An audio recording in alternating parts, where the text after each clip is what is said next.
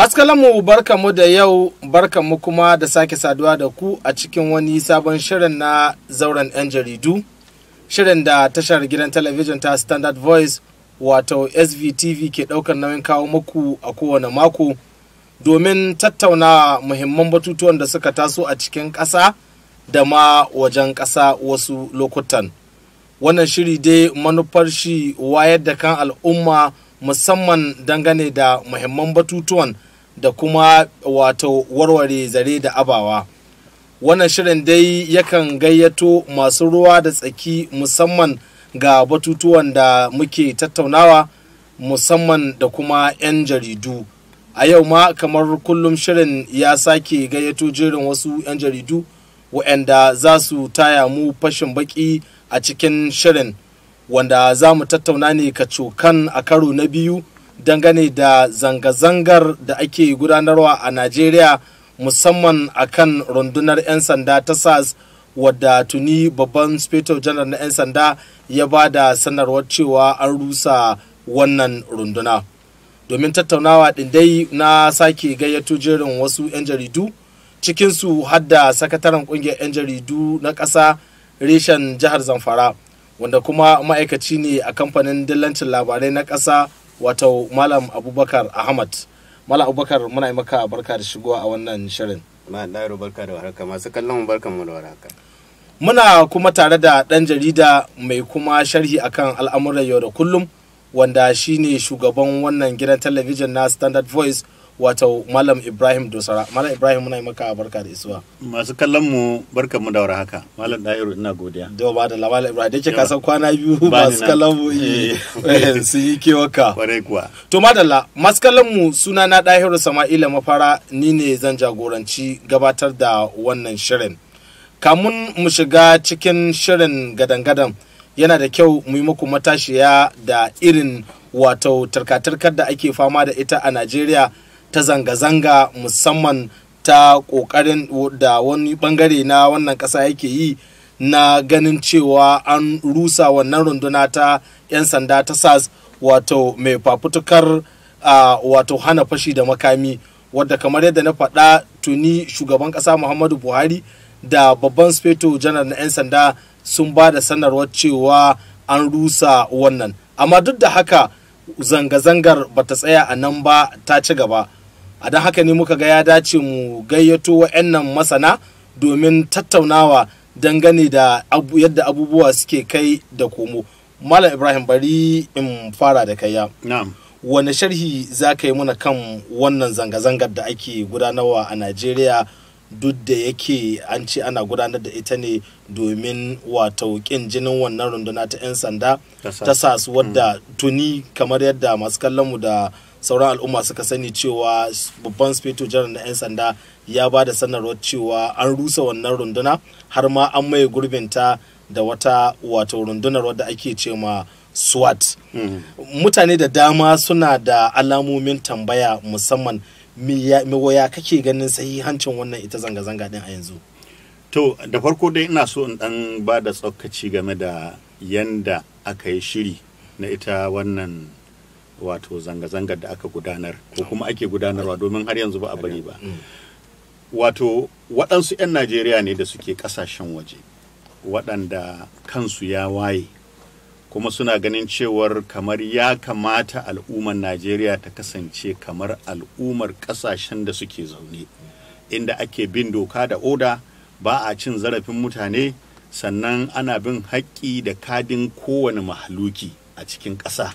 Abubuwa suna tafiya gwargwado kamar yadda ya kamata. Wannan shine tunanin waɗanda suka shirya ita wannan zanga-zanga, wanda suka shirya cewa ya kamata a yi ta a cikin Najeriya. To kuma sai aka yi wato sa'a ko rashin sa'a a wajensu, aka yi wani cin zarafi ga wani mutum a Najeriya, in ji ita wannan ko kuma runduna ta 'yan sanda da ake kira ta SAS. Wannan shine dalilin da ya sa mutane suka ce to bari su fake da wannan, a yi wannan zanga-zanga domin a tabbatar da cewar wannan runduna ta SAS an dakatar da ita daga cin zarafin mutane da take yi bila adadin a ko'ina cikin faɗin Najeriya, ba arewa ba, ba kudu ba. Saboda haka sai suka fito matasa aka yi amfani da wato abin da muke kira yanar gizo domin wayar da kan matasa su fito wannan zanga-zanga don a nuna ƙin jinin ita wannan runduna da ayyukanta. Wannan shine musabbabin wannan wato zanga-zangar.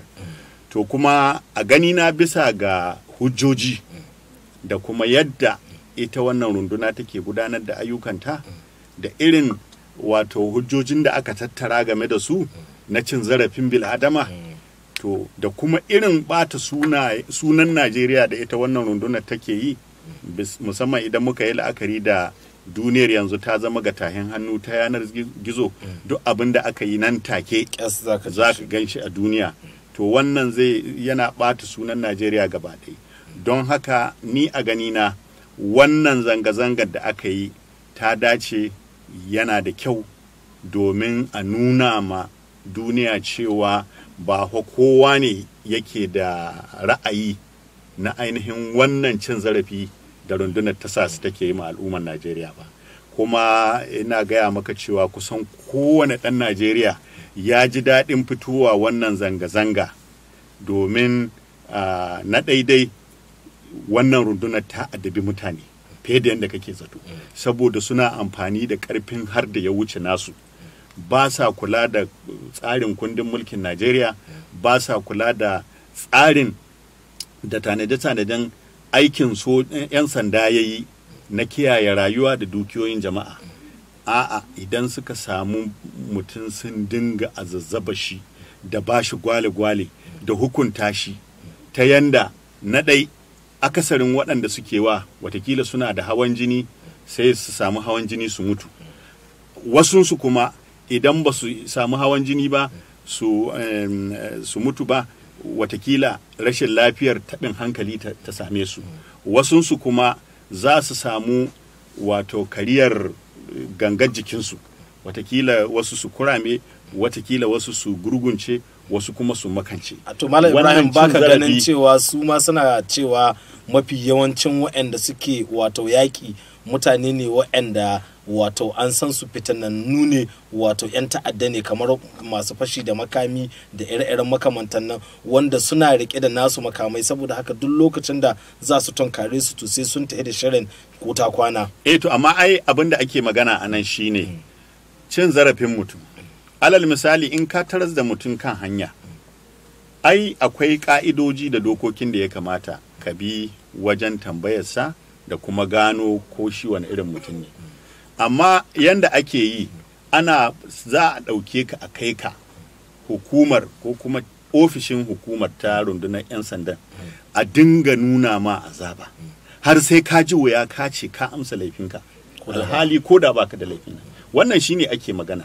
Amma ai daidai ne a kama masu laifi a hukunta su, amma dai yanda ake cin zarafin waɗanda ba su ji ba su gani ba, wannan shine akan magana. Wannan kuma shine matasan da suka fito suna wannan zanga-zanga suka yi. Saboda haka ni ina da ra'ayin wannan zanga-zanga daidai ne, musamman idan muka yi la'akari da kamar yadda na ce irin yadda 'yan sandan suke lalata sunan Najeriya, musamman idan aka yi la'akari yadda ake cin zarafin jama'a, wasu suna mutuwa, wasu suna kumarcewa, wasu kuma suna samun mutuwar sashen jiki saboda azaba, da kuma ainihin irin yadda shi karan kanshi aikin na 'yan sanda ya gurɓace ta yanda kowa yake yin yanda ya ga dama. Cin hanci da rashawa yayi yawa a tsakanin 'yan sanda, musamman su waɗannan da suke wannan rundunar da aka rushe. Saboda haka wannan ya dace, amma sai dai ni abin da nake gani, inda masu wannan zanga-zanga suka wuce rawa da makaɗi, inda suka ƙiyadda su dakatar da wannan zanga-zanga duk da cewar gwamnati ta ɗauki hanyar biya musu da wato bukatocin da suka shata ma ita gwamnati. To Malam Abubakar, wace irin illa ce kake ganin wannan zanga-zanga ta jawo? To alhamdulillahi, man Dahiru, zan dan goya da maganar da Malam Ibrahim ya yi na cewa wasu ne daga kasashen waje. Su ai 'yan kasashen wajen sun koyo ne da abubuwan da halayyan da suke gani ana yi a wayancan kasashen. Ka tuna nan baya kaɗan lokacin da aka kashe wani baƙin fata a America. Mutane baƙaƙen fata kusan gaba ɗayansu na wannan ƙasa sun fito sun yi zanga-zanga, wanda zanga-zangan har aka shiga wasu ƙasashe kamar Faransa, Germany, Ingila da sauransu. Amma duk wannan zanga-zanga da suka yi baka ji inda aka ce sun kashe mutum ba, ko sun ƙona wani, ko sun je sun kama 'yan sandan waɗanda daman su aka zargi sun kashe musu ɗan uwa. Duk babu wannan. To mu namu cikin illolin da yake akwai 'yan zaune gari banza da yawa, da aka fara wannan abu sai suka wuce kamar maganar da ya fara ɗaukowa yanzu, suka wuce gona da iri. Shi kenan aka shiga duk wata kafa ta gwamnati inda an kyale su da sai sun lalata ta. Kaga dai sun shiga fadan sarkin Lagos sun ƙona, sun shiga ma'aikatu daban-daban sun ƙoƙƙona, sun kama kai har mutane an kashe. Yanzu halin da ake ciki, wannan ya ce ba mu muka kashe ba, wannan ya ce ba mu muka kashe ba. Ba yadda za a yi ka gane wane ne dan zanga-zangan da wane ne ba dan zanga-zangan ba. Lokacin da aka fito wannan abu, duk lokacin da duk wuraren da suka shiga kusan gaba ɗaya ake tafiya. Saboda haka babu wani wanda zai fito ya ce maka a wannan ba 'yan zanga-zangan ba ne. Duk abin da zanga-zangan nan ta haddasa kenan. Da masu gaskiyan waɗanda suka fito domin wannan ƙarshen SARS ɗin. Sannan manta ma da ana gama wannan abu, suna magana cewa ba sa son waɗannan 'yan sanda. Gwamnatin tarayya ta ce ta dakatar da su. To ai tun da haka nan shikenan ai an gama maganar. Sai kowa ya koma gidan shi a zauna a ce to shikenan muna jira mu ga matakan da gwamnati za ta ce ta ɗauka na cewa ta rushe wannan runduna. Amma sai aka ci gaba da wannan. To tun daga ranar da gwamnati ta fito 12 ga wata ne ko 11 ga wata, shugaban ƙasa ya magana cewa ya rushe, shi ma shugaban 'yan sanda na Najeriya ya ce an rushe su. Kamata ya a ce daga nan an ja layi ana jira a ga abin da gwamnati za ta yi. To duk abin da ya biyo bayan wannan sunan shi barna. Duk abin da ya biyo bayan wannan, ko da cikin lumana suka kira abin ko cikin tashin hankali, duk abin da aka yi bayan nan yana cikin illolin wannan zanga-zanga da aka yi na SARS, domin sunan wannan abin ba SARS ba ne tun da ai babu SARS. To Malam Ibrahim, kafin mu tafi takaitaccen hutun rabin lokaci, ya kai ka kalli yadda aka juya akalar zanga-zangar ta koma wani abu daban, sabanin domin da farko suna da awar cewa suna da bukatar a soke wannan runduna ta SARS bisa ga irin zargin cin zarafi da ake yi ma ita wannan runduna. Aka kuma amsa cewa lalle gwamnati ta yarda da cewa akwai abun dubawa a ciki, saboda haka ta soke wannan runduna, ta ma ayyana cewa ta mai gurbinta da wata tare da wasu sharuɗa. Duk da haka din sai zanga-zangar bata dakata ba, ta ci gaba da faruwa har abun ya juye ya koma wani abu daban na kone-kone da kashe-kashe da lalata dukiyar al'umma.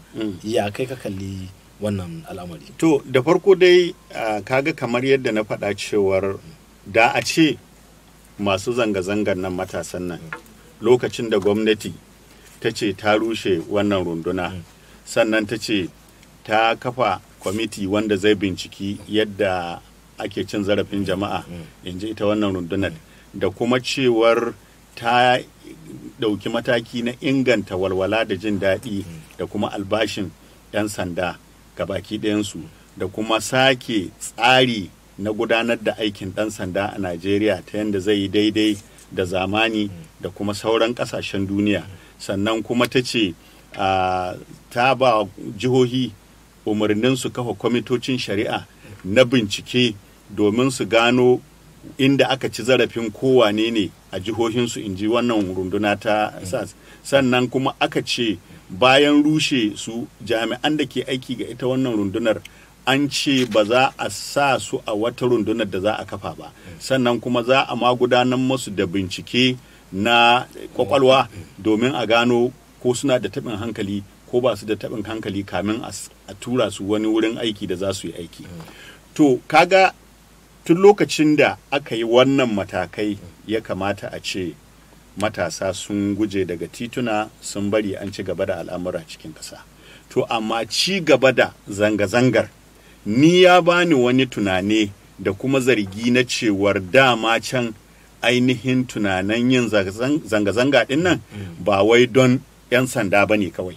A'a, akwai waɗansu manufofi da ake da su dangane da ita gwamnatin ta Najeriya da ma shugabannin na Najeriya da ma yadda zamantakewar ita karan kanta Najeriya take ciki.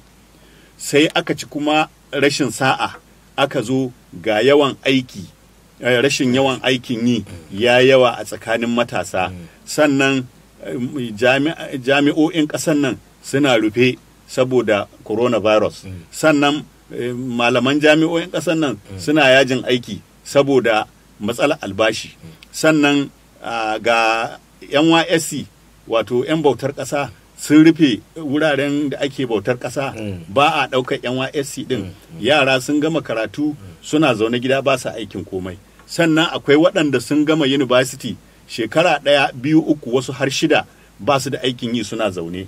To sai aka samu aka ba da wannan dama, tare kuma da yin amfani da yanar gizo ɗin nan, aka yi duk abin da ake so, aka wanke kwakwalwar matasan Najeriya da 'yan zamna gari banza suka shigo suka mamaye titunan Najeriya, musamman a kudancin Najeriya inda ake ta wannan zanga-zanga ba dare ba rana. To wannan ni ya bani tunanin cewar ainihi asalin zanga-zangar ba wai don wannan rundunar ta 'yan sanda ta sa su bace ba. A'a, zanga-zanga ce ta mutane sun gaji da matsalar da ake ciki ta rashin wato abin yi, ta rashin sana'a yi, ta rashin kuɗi, ga yunwa, ga talauci.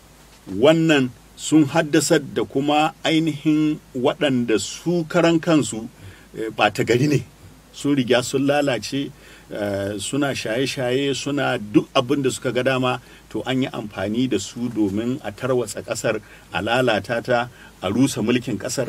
Wannan shi ne abin da wannan abu ya bani tunani da zargin cewar wannan shi ne dalilin da ya sa aka yi ita wannan zanga. Mala Abubakar, kwatsam sai ga 'yan kungiya wato masu fafutukar neman biyafara wato 'yan IPOP sun haɗu kwatsam cikin wannan zanga-zanga, har ma suna ta faɗin wasu maganganu waɗanda za su iya kawo rikita a ƙasa, wanda yana ɗaya daga cikin abin da ya sa mutane su ma suka fara zargin cewa to kina ba maganar wannan runduna ta SAS bace, ake wani abu ne ɓoyayye wanda mutane da dama sun yi ta ba da fassara a kan shi. Ya kai ka kalli wannan abu? Wato akwai gaskiya a cikin wannan tunani na mutane. Ai daman kamar yadda na ce maka, daga ranar 11 nan ko 12 ga wata da aka ce an roshe wannan runduna ta 'yan sanda, duk abin da ya faru na barna ne. To saboda haka su daman sun daɗe suna maganan sai an ba su ƙasarsu a yanke su daga Najeriya. Akwai waɗanda ke kan gaba, ba wai duka 'yan kudancin ƙasan ba ne ko kuma su inyamurai ba ne waɗanda ke wannan magana. Su ma Yarbawa kuma akwai wasu daga cikinsu waɗanda su ma suke cewa sai an ba su tasu ƙasa. To wannan sai ya zama sun sami dama na su fito su yi wannan magana, musamman wannan ƙungiya ne ko zan ce haɗin kai na IPOP, wanda jagoransu shi ne Nnamdi Kanu. Kakkamanta ma da Dahiru, Nnamdi Kanu nan an kama shi tun 2017, aka kai shi kotu inda Binta Inyako Justice Binta Inyako ta yanke shari'a cewa ba za a ba da belin shi ba sai da wani sanata mai suna Abaribe ya zo da shi da wasu mutum biyu, suka zo aka ce musu kuɗin belin shi miliyan 100 ne, wanda su ma har yanzu ina sa ran ba su biya ba, kuma shi ya samu dama ya sulale daga ƙasar nan. To wannan Nnamdi Kanu shi ne har yanzu ya zo ya amfani da wannan dama yana kiraye-kiraye ga al'ummar shi cewa kasu yadda shi ke gaya. Akwai rediyonsu da ake kira Radio Biafra, ya yi amfani sosai a wannan zanga-zanga da ake yi, a inda za ka ji ana kiraye-kiraye ga mutane cewa ku je wuri kaza ku yi barna kaza, ku je wuri kaza, a fayafayensu daban-daban da suka rika abin nan. To Malam Ibrahim, kana gani da irin waɗannan shawarwari ko kuma umarni da ya rika badawa, da shi ne mutanen nan suka rika shigewa suna barna a dukkan inda aka yi barnan, har gidajen talabijin da gidajen rediyo da aka ce an kona ko an rushe su, wannan dubbi bayan maganganun da ko kuma umarnin da shi Nnamdi ya bada ne. To wa'annan su ne suka jawo wannan abin bai son ya kare yanzu. Kamar yadda Malam Ibrahim faɗa, mutane na cikin yunwa da talauci da rashin aiki da abubuwa da yawa waɗanda ke tattare da al'umma, musamman su matasa. To shi wanda yake zaune haka sai ga dama ta samu cewa je kai barna. Daman kuma yana ganin cewa wancan store din ai an aje kayan abinci a ciki. Wancan bankin akwai kuɗi a ciki a ƙasa. Wancan ATM, har ATM mashin naga ana zungurin shi da ice ana son a fasa, ana ganin kamar an fasa za a samu kuɗin. To kaga sai suka shige cikin wannan abu. Har yanzu zan sake koma da mu cewa duk abin da ya faru bayan wannan jawabi na shugaban ƙasa da shugaban 'yan sanda cewa an roshe wannan abin barna ne. Shi yasa duk waɗannan abubuwa Nnamdi Kanu da shi da waɗanda ke goyon bayansu da kuma shirin da shugabanninsu na kudancin ƙasar nan suka yi ya cuci ƙasar nan baki ɗaya, domin su matasa kamar yadda kasan ana cewa kullum su ne manyan gobe, suna mancewa da cewa waɗannan barna da suke yi to suna cutawa kawunansu ne, domin ai in ka rusa komi to sai kun zo kun sake faruwa kenan daga farko, tunda kun riga kun barnata wanda ke da akwai. To madalla, masu kallonmu yanzu kuma lokaci ne da za mu tafi takaitaccen hutun rabin lokaci. Idan mun dawo za mu dora daga inda muka tsaya, kamun nan sai a dakace mu.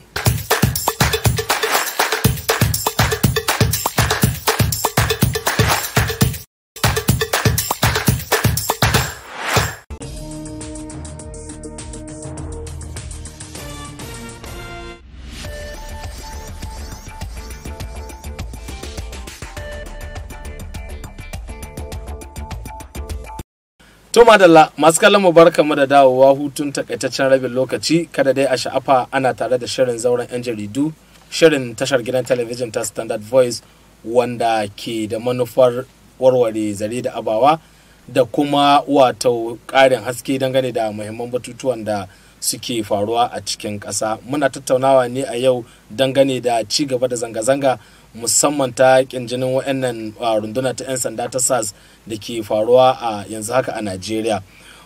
Baya ga sauran 'yan ƙasa, akwai muhimman mutane da dama a nan ciki da wajen Najeriya, su ma sun yi sharhuhuka dangane da yadda suke kallon wannan zanga-zanga. Yanzu da mu da ku masu kallon mu bari mu kalli abinda wa'annan muhimman mutane suke faɗi dangane da wannan zanga-zanga. Daga baya sai mu dawo nan ɗakinmu na watsa shirye-shirye domin bakin namu su yi mana sharhi dangane da abin da suka fahimta da shi. Masu kallon mu sai a sha kallo lafiya.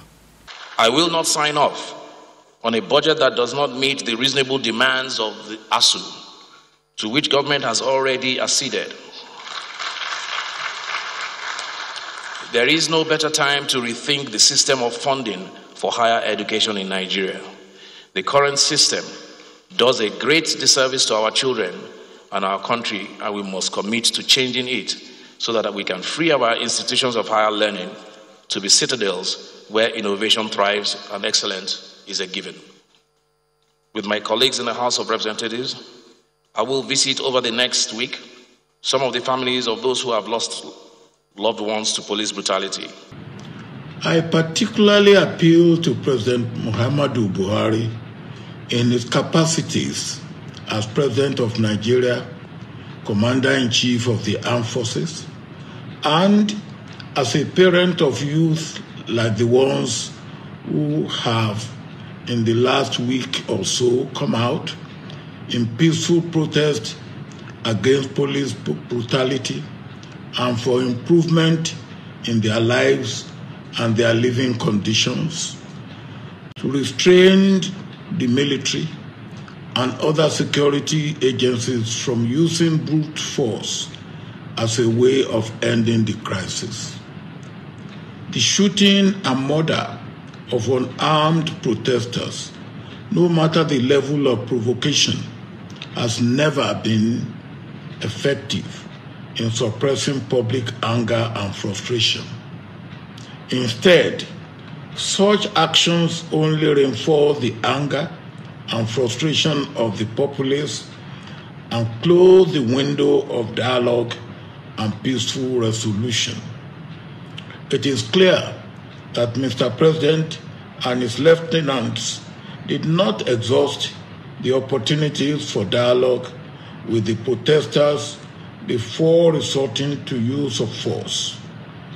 It is worse that there is denial of wrongdoing in spite of overwhelming visual evidence. Great harm has now been done, but it can be stopped before it completely spirals out of control. We are at a critical moment in this crisis, and Mr. President must act now before it is too late. This time demands leadership, and mature leadership as such. Jack Dorsey, the Twitter owner, and the Twitter International as a company, for actively sponsoring and supporting the NSAS movement by encouraging funding for this movement that have resulted into serious catastrophe for the country. I'm sure most of you are aware of what is happening. Now we have several uprisings in the country. Destruction of so many lives and properties is ongoing, and therefore we are calling on Jack Dorsey to come and pay Nigerian government $1 billion in compensation for all the damages that he caused this country. And also, we knew exactly the kind of script they play in other countries when they intervene using their social platform. So for his gross abuse of privilege, because he is a platform owner where most of the gullible Nigerians have joined and have been actively patronizing and supporting him, he went ahead, tweeted that people should donate to a Bitcoin account, an account that is untrackable. To us, the end game is to topple the government, democratically elected government of the Federal Republic of Nigeria. So as a patriotic citizen, I cannot sit and wait and see our country degenerate like the way we have in Libya, the way we've seen now in Egypt, when it turns out to be a graveyard. We cannot allow those kind of damages to happen in Nigeria. And that is why if you look at our respondent, we call on the President of the Federal Republic of Nigeria to use his constitutional power to stop this protest from going on. To madalla Malam Abubakar, Malam Ibrahim, kaji sharhin da wato shagabanni daban-daban suka yi dangane da wannan muhimmin batu. Bari mu fara da kai Malam Ibrahim. Wace fassara za ku baiwa wannan sharhuhuka din? To ni daga cikin waɗannan sharhuhukan da shugabannin nan suka yi, wanda ya fi kama ni shine na shugaban majalisar wakilai ta Najeriya, wato Femi Bajamiya. Wato sai ka ji mamaki idan mutum zai zo ya yi irin waɗannan maganganu na cewar shi ba zai sa makasafin kuɗi na ƙasa hannu ba saboda ɗai yana da alfarma kasancewa bisa kujerar wannan majalisa, kakakin majalisa, ce ba zai sa hannu ba sai an sa wato sunayen waɗanda su rundunar 'yan sanda ɗinnan suka ci mazarafi a cikin kasafin kuɗin Najeriya, wato ranko da za a basu. To sai ka rasa gane shi wani irin shugaba ne, ko shi yana ganin shugaban wani bangare ne na kasar koko shi ma ya shiga cikin zanga-zangar, ko kuma shi ma ya shiga cikin zanga-zangar. Kwarai mana ya shiga, tunda ya ce haka, ya ce ba zai sa hannu ba, ai kaga ya shiga cikin zanga-zanga ke. To wannan abun mamaki ne, domin ai akwai mutane a arewacin Najeriya da aka yi kisan gilla. Idan ba zan manta ba, ko shekaran jiyan nan an kashe mutane 22 a wani ƙauye da ake kira Tungar Kwana a ƙaramar hukumar mulki ta Talata Bamara. Shin yana ina bai yi magana cewar ba zai sa ma kasafin kuɗi hannu ba, sai su waɗannan mutane da aka kashe a ƙaramar hukumar mulkin Talata Mafara an sa diyarsu a cikin kasafin kuɗi. Koko su yana nufin su ba mutane ba ne, wa'yancan 'yan wancan ɓangaren su kaɗai ne mutanen Najeriya da dole sai an biya su abin nan.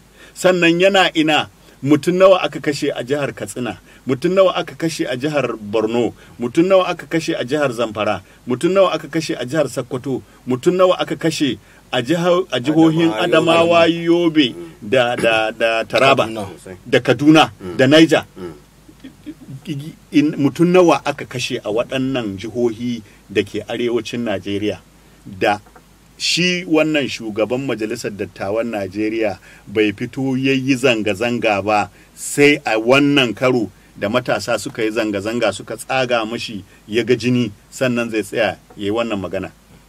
To wannan magana da ya yi ba daidai ba ne, kuma ta saba mu kundin tsarin mulkin ƙasa, kuma ni in ni ne shi shugaban majalisa na rantse da Allah da annabin Allah zan sauka daga kan mukamina, saboda na nuna ni ba na son ko kuma in ce ba shugaban al'ummar Najeriya nake gabaki ɗaya ba. Ka nuna kai dan bangare. Na nuna wani dan bangare nake. To muddin na nuna kai wani dan bangare ne, ka saba ma rantsuwar da kai, in kai musulmi ne da Qur'ani, in kai Kirista ne da Bible, cewar za ka kasance shugaban Najeriya na kowa da kowa ba tare da nuna bambanci ko son kai ko kuma son zuciya ba.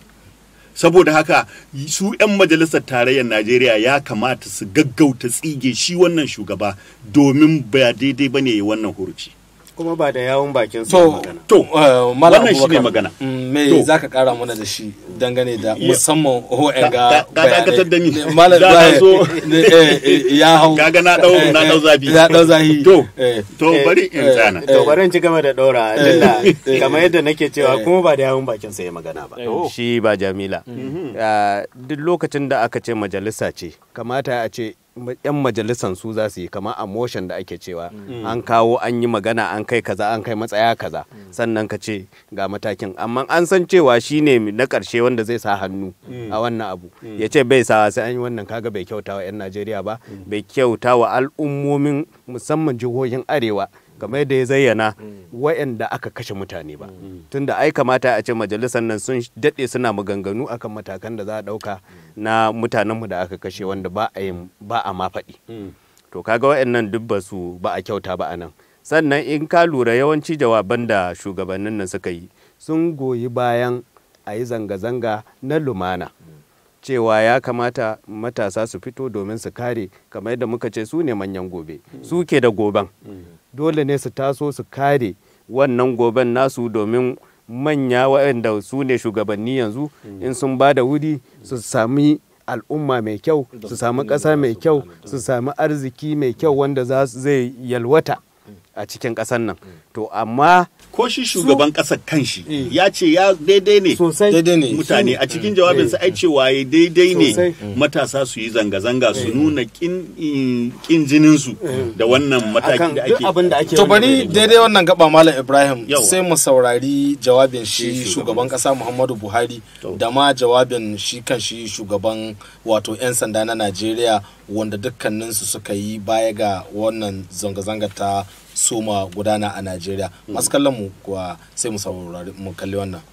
I acknowledge the genuine concerns and agitations of members of the public regarding the excessive use of force by some members of SARS. The choice to demonstrate peacefully is a fundamental right of citizens as enshrined in Section 14 of our Constitution and other enactments. But this right to protest also imposes on the demonstrators the responsibility to respect the rights of other citizens and the necessity to operate within the law. As a democratic government, we listened to and carefully evaluated the 5-point demands of the protesters. To our neighbors in particular, and members of the international community, many of whom have expressed concern about the ongoing development in Nigeria, we thank you and urge you all to seek to know all the facts available before taking a position or rushing to judgment and making hasty pronouncements.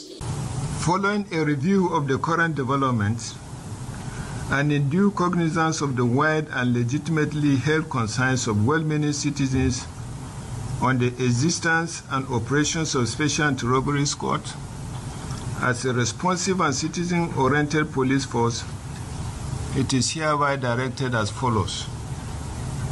1. The Special Anti-Robbery Squad of the Nigeria Police, otherwise known as SARS, is hereby dissolved across all formations, the 36 state police commands, and the Federal Capital Territory, where they currently exist. 2. All officers and men currently serving in the unit are to be deployed with immediate effect. To madalla masu kalamu Malam Ibrahim, bisa ga jawabin su shagabannin da kuma jerin matakan da suka biyo baya yanzu, me zaka ce to dangane da wannan al'amari? To kaga dai bisa ga bayanan da sun kai, na daidai wannan zanga-zangar ta yi tasiri saboda dukkan matakan da masu zanga-zangar suka ce abi an bi su. An rushe wannan runduna kamar yadda shi shugaban kasa da shi ainihin shugaban su 'yan sandan Najeriya suka ba da bayani, sannan sun faɗi matakan da aka ɗauka wanda ina ganin wannan kyakkyawan abu ne da ya taɓa faruwa a Najeriya don ba a taɓa yi yawa wannan ya dace. To amma idan ka dubi irin yadda aka ci gaba da yin wannan zanga-zanga ɗin kuma ya zama wani abu na daban. Kuma wannan ya nuna tsabar cewar da akwai lauje a cikin naɗi a zukatan mutane da dama, musamman shugabanni irin su shi shugaban majalisar wakilai na ƙasar nan, wanda ba daidai ba ne su dinga fitowa suna yin wannan furici da suke tunzura matasa suna ɗaukar mataki ko kuma yin abubuwan da ba su dace ba ga ita karan kanta ƙasar ta Najeriya.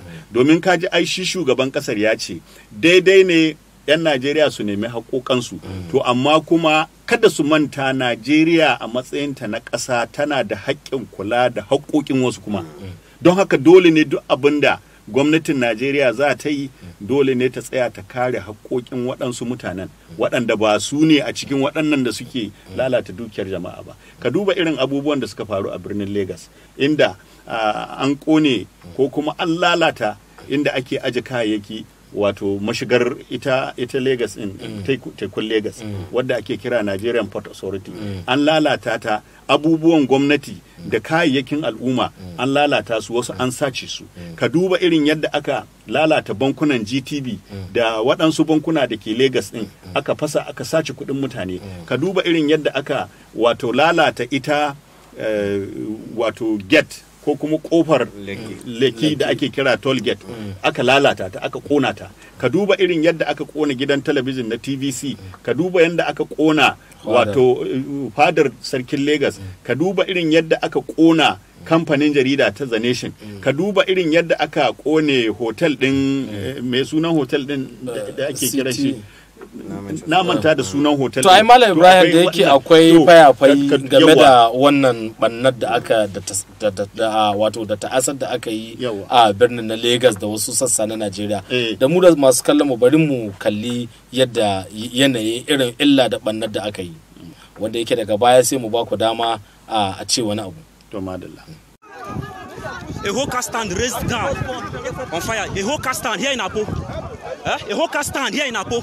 Look at people's cars burning. Can you imagine? Look at people's cars burning. This is a car stand raised down. I don't know what these boys want. Police station. The current situation at Udogbo police station. See, they burn everything down. Police station is nowhere to be found. Pikalo Law Junction, Custom Office. Wow.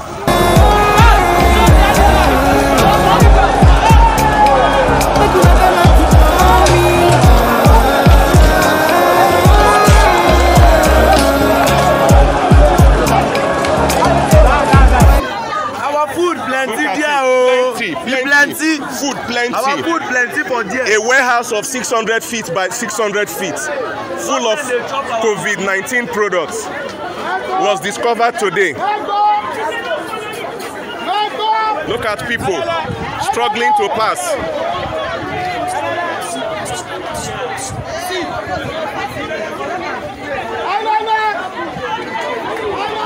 This incident has been going on since 7 a.m. As I speak with you, sources say the warehouse has not gone off. Palliative that were supposed to be given to people during the COVID-19 period was hidden away.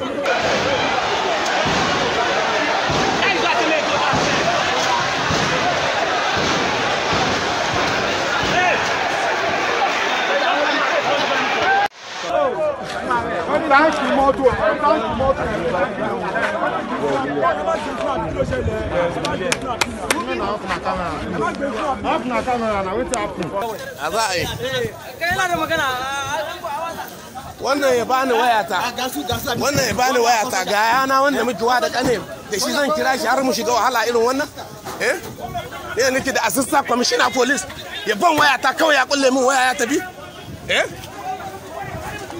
a ina ne zan kira shi ba zai kira ma'aikata su zo ba wannan ya zo ya kulle min waya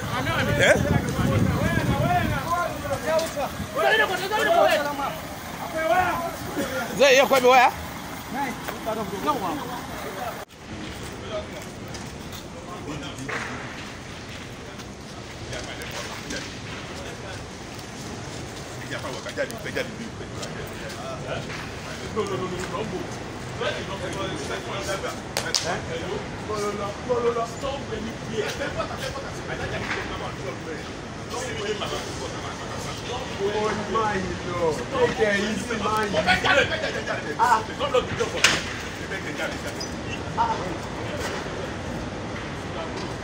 This is happening now in custom in my area in estate.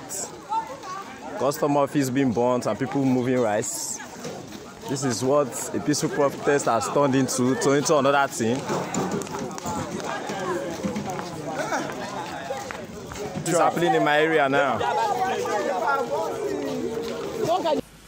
To madalla masu kallon mu kun dai ga irin bannar da an kai Malam Abubakar. To yanzu duk mun kalli irin hasarar da aka yi. Menene tunanin da kake da shi na wannan akan wannan matsalar da kuma irin wato dimbin hasarar da ta haifa? Wato akwai zama da muke na wani shirinmu na mashako akan coronavirus. Ka san lokacin da ake cikin coronavirus sosai ana maganar cewa bayan corona kasashe musamman kasashe masu tasowa za su shiga halayen kakani kai wannan akan corona ke to yanzu haka Malam Dahiru abinda ake hasashen rashin da aka yi sanadiyyar barna da waɗanda suka shiga wannan zanga-zanga suka jawo a kudancin ƙasar nan kawai kenan a Lagos kuma a Lagos kawai yanzu ana magana an kusan trillion asara da aka yi naira ta wuce trillion ma tunda wannan magana ce ta kwana 3 ko 4 da suka wuce kuma kamar yadda muka faɗa ana har yanzu fa zanga-zangan ba a dakatar duk da wai an hana zirga a cikin gari a wasu jihohi ma duk da haka ba su daina ba ana barnan dan cikin dare suna fitowa su je su kai hari su dawo su koma gidajensu to kaga wannan barna ce wanda ka hada da abin da aka ɗebo daga corona da kuma abin da suka yi yanzu wannan barna ce babba wanda ƙasar nan kafin ta sake marmarowa daman can ana maganan cewa yaya za a yi a dakatar da cin hanci da rashawa sai ga corona sai ga wannan barna to idan matasa aka ci gaba da wannan abu sannan kuma wa'insu daga cikin manyanmu suna ba su goyon baya Malam Dahiru barnar da za a yi a cikin ƙasar na Allah kaɗai ya sani sai dai a shiga halin haula'i a rasa yadda za a yi a fita sannan sai mu ci gaba da faɗa domin idan kana cikin rashi to kowa duk motsin da wani ya gaban ka haushi zai baka saboda haka idan ba a maza aka daina wannan abu muka fara juyawa harkokinmu na tattalin arziki ba to wannan barnar za ta jawo ko kuma za ta haifar da kiyayya fiye da yadda muke ciki yanzu kakkamanta akwai motoci masu kai abinci daga arewa da aka kwashe musu kaya akwai motoci waɗanda za su zo daga kudu da aka hana su hutowa duk waɗannan 'yan kasuwa ne waɗanda aka da masu har awaki na gani ana ɗauka ana gudu da su har kaza wani ya ce har zakara ya gani a hannun wata mata to wannan barna ce wanda wani irin tunani kake yi kaga ka kwashe wa mutane haka kai kadai kuma a cikin wannan lokacin ka riga ka bata wannan abin inda ake ganin za a samu a dan farfado da tattalin arzikin ka rushe shi to da me za a ci gaba nan gaba kuma wani abun ban haushi ma ya kai har sai da yan soja ma suka shigo suna roƙon su yi haƙuri wannan lalata dukiya da suke yi bai dace ba sojojin nan suna cewa idan fa suka kai lokacin da za su yi amfani da bindigogi ana lalata abin nan banna za ta ƙara ta'azzara abin zai ƙara yin lalata ya ce kuɗinku ne fa ake ɗiba ana siyo mana bindigogi ɗin nan kuma muna yaƙa ku ya ce ba daidai ba ne so don haka wato idan ka duba al'amarin alhaji za ka gane cewa akwai keta, akwai galari, akwai shari, akwai bakin ciki, akwai hasada, duk sun tattaru a wannan zanga-zangar da ake yi. Shugaban ƙasa ya fito fili ya yi jawabi musamman ga 'yan ƙasa dangane da wannan zanga-zanga da kuma matsayin gwamnatinsa. Malam Ibrahim, na san ka saurari jawabin shugaban kasa musamman da aka sa a kafafen gidajen talabijin. Wanda tasiri kake ganin wannan jawabin na shugaban kasa zai yi wurin kwantar da wannan tarzomat? To, tasirin da zai yi guda ɗaya ne. Kuma na ji daɗin irin yadda ya fito ya yi ma mutane jawabi. Na farko dai ana zargin cewa ya yi shiru ya ƙi yin bayani. Wannan tsohon da kuke ganin shi ya san abin da yake yi, yana so ne ya kalli hankalin kowa, kuma su waɗannan da suke wannan cutatar da jama'a ai ya kyale su ne su yi a gani. Idan tukunya ta yi bori aka ce wuyanta, saboda haka yanzu jiki magayi, dama taɓa faɗi jiki magayi, su sun ji jiki duk da sun ji ma waɗansu 'yan sassa da ba sassan wajen ba sun jijji masu, don in kaga yadda ake jifar tirelolin motoci da direbobinsu da shanun da aka ɗauko daga arewacin Najeriya zuwa kudancin Najeriya, kai abin zai baka matukar tausayi da kuma baka haushi. Saboda haka jawabin shugaban ƙasa a nan ya yi mun daidai. Mutane sun ji a jikinsu, sun ɗanɗana kudarsu, yanzu kuma ya ba da umarni ko dai a dakata ko kuma gwamnati ta ɗauki matakin da ya dace akan kowane ne, saboda babu wanda ya wuce ƙarfin doka. Don haka jawabinsa zai yi tasiri kwarai da gaske, musamman idan aka yi la'akari da taron da ya yi da majalisar tsaro da kuma majalisar zartaswa ta ƙasa da kuma ainihin tsofaffin shugabannin ƙasa da ya yi da su. To wannan ya kamata mu 'yan Najeriya mu yi la'akari ko kuma ya kasance muna kukan kurciya ga irin abin da zai biyo baya na matakin da gwamnati za ta ɗauka. Domin bai yiwuwa gwamnati ta zira ido ta gani ana kisan mutane, ana lalata dukiyar al'umma, ana lalata dukiyar gwamnati, ta zira ido tana kallo, ba zai taɓa yiwuwa ba. Saboda haka jawabin shugaban ƙasa ya yi daidai, ya yi min daɗi, kuma mutane musamman waɗannan tsagerarrun da suka ce su ba za su yadda su bi dokokin ƙasa ba, su bari su ga abin da zai biyo baya a kai.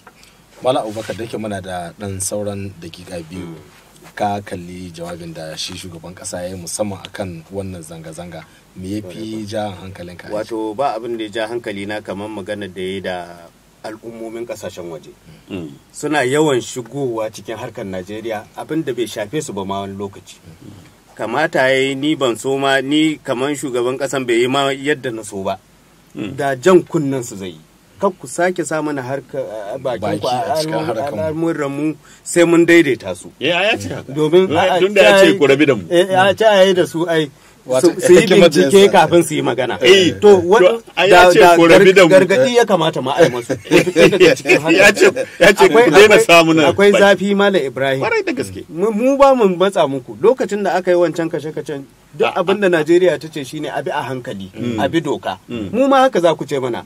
Amma kafin a kai ga ko ina mutanen na har sun zo sun ce gwamnati ce ta yi kaza, gwamnati ce, har yanzu ba su yi maganan cewa an yi kone-kone. Wa'annan 'yan zanga-zangan sun bata arzikin tattalin ƙasarmu, sun yi kaza wanda zai cuta wa ƙasa ba. Har yanzu din nan yau an yi wajen sati kenan, ana sati biyu, ana na uku ana wannan zanga-zanga. Kamata ya a ce yanzu haka sun fara tausayawa. Kuma ga abun ga hili ana gani. Sun fara tausayawa al'ummomin Najeriya da gwamnatin Najeriya akan wahalar da ta shiga sanadiyar wannan zanga-zanga. Amma su sun kau da kai, ba su maganan wannan, sun kau da kai akan mutanen da ake kashewa da dukiyoyin da ake barnatawa. Suna nan suna cewa wannan zanga-zanga yana kan ka'ida. Gwamnati ya kamata ta fito ta yi wa matasa abin da gwamnati tana kokari, domin ai ya jera ma cikin abubuwan da gwamnati ta yi wa matasa a ƙasar nan wanda ga suna ana yi an sani. Ya kamata a ce gwamnati ta rika jan kunnen waɗannan mutane da su da NGO din nan da ake cewa su ma suna shiga suna wuce makaɗi da rawa. Ya kamata su ma a ɗauki mataki a kan kalwanonin hukumomin kasashen waje. Ka san dan shekara ina jin ko bare ne ko bariya wancan sun nemi a sa su a cikin kundin tsarin mulkin Najeriya domin su samu damar da za su rika cin mutuncin gwamnati. Gwamnati ta yi tunani mai kyau da ta kiyarda a sa su a cikin wannan kundin. Da ma 'yan Najeriya gaba. Da 'yan Najeriya. Kai yanzu ka ce an yi magana da 'yan Najeriya sun kiyarda su. Yawa kai yanzu ka ce abin da ke faruwa a jihar Borno da yankin gabas arewa maso gabas ba akwai sharing su waɗannan kungiyoyin ba. Ai kwanan baya idan ka ji har ma an hana su raba abinci a yankunan saboda an fahimci su ana amfani da su domin harzuka wutar wannan abin. Don haka ya kamata gwamnati ta ɗauki mataki akan waɗannan kungiyoyi. To madalla, masu kallon mu yanzu kuma lokaci ne da za mu sake tafiya hutun takaitaccen rabin lokaci. Idan mun dawo za mu ɗora daga inda muka tsaya, kamun nan sai a dakace mu.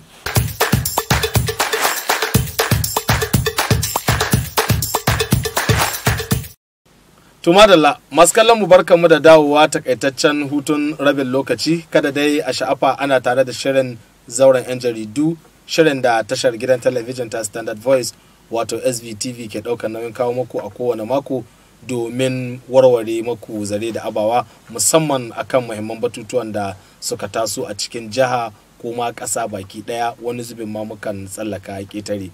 Muna tattaunawa ne dangane da ci gaba da gudanar da zanga-zanga da ake yi da sunan wato rundunar 'yan sanda ta SAS. Malam Ibrahim, ka koro da bayanai masu yawa. Yanzu muna neman wa'anda irin shawarwari ne ya kamata a baiwa dukkanin bangarorin da gwamnati da su kansu wa'anda suke wato wannan zanga-zangar ganin cewa an riga dai an ɗauki matakin da ya kamata a gyara na soke wannan runduna tare da mayeta. Kusan ma za mu iya cewa dukkanin bukatun da suka bada gwamnati ta ce ta aminta da su. To wa'anda irin shawarwari ne za ka bada kowane bangare? To shawara ta farko dai shine wannan abu da ya faru ya nuna tsananin rashin aikin yi da ke akwai a Najeriya. Don haka ya kamata gwamnati ta tashi tsaye ta neman ma matasa ayyukan yi. Duk da cewar gwamnati ta ce ta fitar da kuɗi har naira biliyan 75 domin matasa su samu aikin yi. Wannan ba shi bane ba a buɗe masana'antu inda za a ɗauki matasa aiki na dindindin. In ka tashi da safe ka san aiki na jiran ka ofis, ba ka barin wurin aikinka sai karfe 7 ka taso baka da lokacin da za ka shiga wurin iskanci. Saboda haka dole ne a buɗe masana'antu a ɗauki matasa aiki domin a hana su shiga waɗansu ayyuka da ba daidai ba. Sannan na biyu, ya kamata a sake yi ma 'yan Najeriya ga baki ɗayan mu wankin kwakwalwa domin tarbiyyar da muke da ita gaskiya bata dace da yanda za a ci gaba a ƙasar nan ba. Sannan abu kuma da nake ba da shawara shine cin hanci da rashawa yana ɗaya daga cikin shika-shikan wato musguna tare da tunzura mutane musamman matasa game da yanda suke ganin waɗansu suna wandaka da waliliya, suna hawan motoci masu tsada, suna shiga da sayan gidaje masu tsada, ko ina a cikin ƙasar nan suna yi yadda suka ga dama da kuɗaɗen al'umma, yayin da sauran mutane suna gani cewar ba albashinsu ba ne ba kuma wata sana'a suke yi ba, a kuɗin jama'a ne suke ɗiba suna ta wata hanya da bata dace ba suna yin wannan wandaka. Saboda haka dole ne a tashi tsaye wajen sake yin kwaskwarima ga yanda ake yaƙi da cin hanci da rashawa a ƙasar nan, ta yanda kai da kake ganin in ka shiga aikin gwamnati ka samu hanyar da za ka yi sata, za ka gwammace cewar gara ma baka aikin gwamnati. Sannan abu kuma na gaba da zan shawarta shine kada in doke Malam Abubakar yana da abubuwan da zai faɗa shine game da 'yan arewa. Wannan abu da aka yi ya kamata ya zama darasi ga mu 'yan arewa da musamman shugabanninmu na 'yan arewa da ba ma son mu taimaki 'yan uwanmu idan muna kan matsayi. Kuma ya kamata ya zamanto darasi gare mu na cewar idan wani yana kan bukatar a taimake shi domin ya rufe wata kafa ta yanda zai ɗauki nauyin waɗansu matasan, zai ɗauki nauyin waɗansu matsaloli da suke faruwa a al'umma tare da wato rufe wata kafa. Sannan kuma ya kamata ga baki ɗayanmu 'yan Najeriya mu yi la'akari da cewar yanzu duniyar ta canza, ana iya yin amfani da yanar gizo a ci ƙasa da yaƙi. To madalla Malam Abubakar, na san cewa dukkanin al'amuran da za su iya faruwa za su ba darussa. Wa'ina irin darussa ne kan lura da cewa wannan al'amari ya bari musamman ga 'yan ƙasa Najeriya? To darasi dai bai zo ba tukunna. Kamar yadda muka ce an riga an yi barna, yanzu sakamakon ne za a jira. Zanga-zangan ma ba su daina yin shi ba har yanzu. Amma a hasashe na san cewa in ba Allah ya kiyaye ba to za mu shiga halin kakanika yi kamar yadda muka faɗa da su. Sannan cikin abin da matakan da kamar yadda ya jero, abin da ya kamata a yi, ya kamata a ƙara inganta harkan ilimi, domin jahilci yana kawo wannan abu. Kuma inganci ga harkan ilimi ba wai magana ce ta malaman jami'o'i suna yajin aiki a basu kuɗi, malaman sakandare suna yaji, a'a, tun daga ƙasa firamarin nan da aka bari. Yanzu in ka lura yawanci kowa da ya dan samu kuɗi sai ya buɗe yan makarantar shi ya zuba kuɗi da yawa, sannan su masu kuɗin da sun ga makarantar nan na da kuɗi da yawa sai su ce to karatun ya fi kyau, sai su kwashe ayan su kai. Ana ƙara danne makarantun gwamnati. To ya kamata gwamnati mata, ni ban ki ba ma a ce an rufe makarantu na kuɗi, a koma lallai a ce sai makarantun gwamnati, sannan sai a gyara makarantun, a inganta sha'anin karatun, a ba wa malaman nan horo mai kyau, a ba su albashi mai kyau, dukkan haƙoƙinsu a ba su masu kyau. Kamar yadda kaga shugaban ƙasa lokacin da ake bikin cika shekara 60 na Najeriya ya ce za a bikin malamai ya ce za a gyara musu albashinsu da sauransu. To tun daga firamare in aka fara haka, aka gyara secondary, to ba za a samu matsala a jami'a ba, tun da an riga an gyara wa'annan. Amma yanzu in ka lura an fi hangen jami'o'i, an kyala firamarin, har yanzu abin da ake kwashi kwaraf ne ake kawowa a sa a jami'a. Shi yasa waɗanda za su fita su yi irin wannan zanga-zangan, za ka ga waɗanda suka je jami'a ne amma babu ilimin a cikin kawunansu.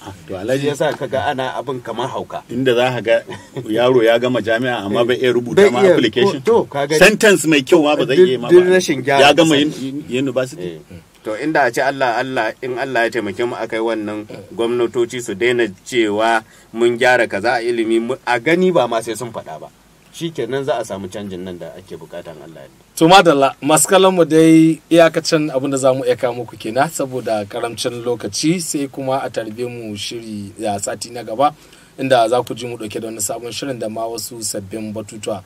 A madadin bakin nawa, musamman shugaban wannan gidan talabijin na Standard Voice Malam Ibrahim Dusara, da kuma sakataren kungiyar 'yan jaridu ta ƙasa reshen jihar Zamfara, wanda kamar yadda na faɗi ma'aikaci ne a kamfanin dillancin labarai na ƙasa Malam Abubakar Ahmad, da kuma sauran abokanin aikin nawa waɗanda suka taya ni hidimar kawo muku wannan shirin. Ni da na gabatar Ɗahiru Sama'ila Mafara ke cewa sai wani makon idan Allah ya kai mu.